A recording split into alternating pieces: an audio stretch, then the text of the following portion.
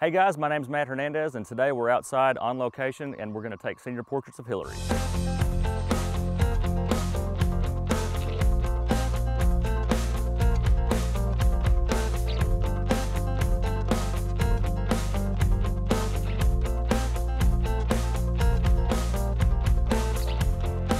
Okay, so we're on location here at Medley Farms in Paducah, Kentucky, and as I said, we're going to take some senior portraits of Hillary.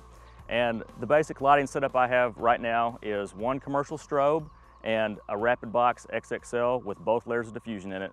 And the reason that I'm using that is because with girls, especially when I shoot senior portraits or really any type of portraits, unless I'm going for something edgy, you want the light as soft as possible. So the bigger the light source, the softer the light. We've got both layers of diffusion in it. For the first setup, we've got the light about 45 degrees to the left, and I've got her on the fence. And the reason I picked that was when we pulled up in the driveway, that's one of the first things I noticed was this nice black fence.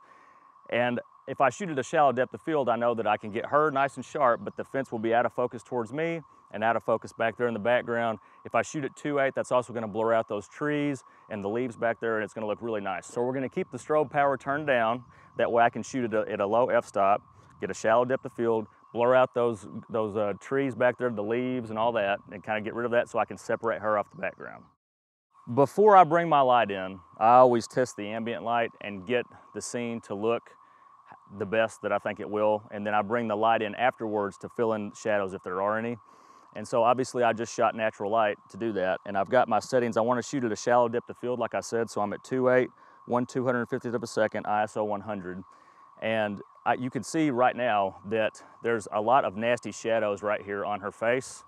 Okay, so Hillary, turn your head this way just a little bit. So right here, this is pretty terrible. Like that, nobody's gonna want to buy a photo like that. You can see her eyelashes coming down on her cheek, and even if she turns just a little bit this way, you can still see some right there on her cheek that I don't particularly like. This would work if we had to make it work, but there's a tree about 20 feet this way, and we can just have her move down a few feet and put her in the shade, and that will take care of a lot of that problem. So that's what we're gonna do right now. Okay, so we've moved her into the shade. You can see there's a tree right behind her now. It's creating slightly dappled light, but it's still shading her quite a bit more than if she was just out in the open, which is a big advantage. She won't squint as much because she's in the shade, and we're not gonna get that nasty light on the side of her face.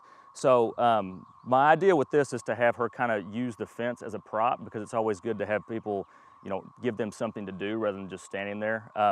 So I've got her arm up on the fence, and then another thing that I've had her do too is turn that way just a little bit, Hillary. So you can see I've got her weight shifted back.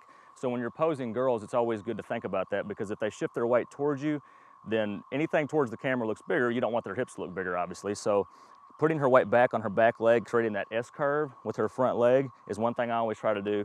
And then also you'll notice her arm is down, which is fine, but anybody's gonna look thicker if their arms are beside their waist than if they put them up on their hips or pull them out. So I'm gonna have her put her right arm up on her hip now and bring your elbow just around this way a little bit. So there, now you can see the separation between her body and her arm, which is gonna make her look more slender. And then also you'll notice I've got her hair over her right shoulder. The reason that I've done that is because you can have it in front on both sides, but I like to see the neckline over here.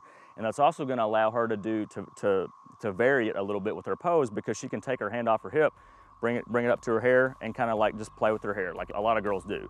So just kind of like mess with it, maybe even her earring, but that gives a few variations of the same pose right there.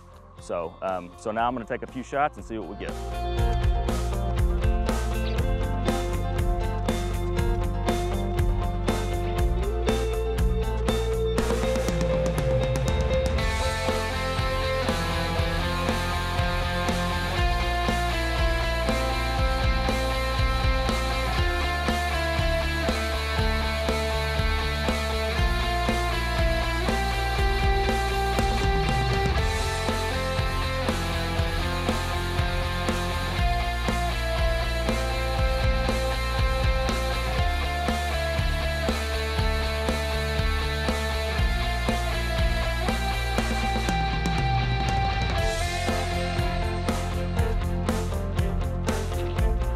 Okay, so we just wrapped up taking some shots of Hillary outside on the farm along this fence. I went over my lighting setup and why I was using the XXL rapid box to get really nice soft light on her. I went over some posing tips for senior girls or just girls in general, and hopefully you guys could take something away from that. So we appreciate you watching, and we'll see you again next time.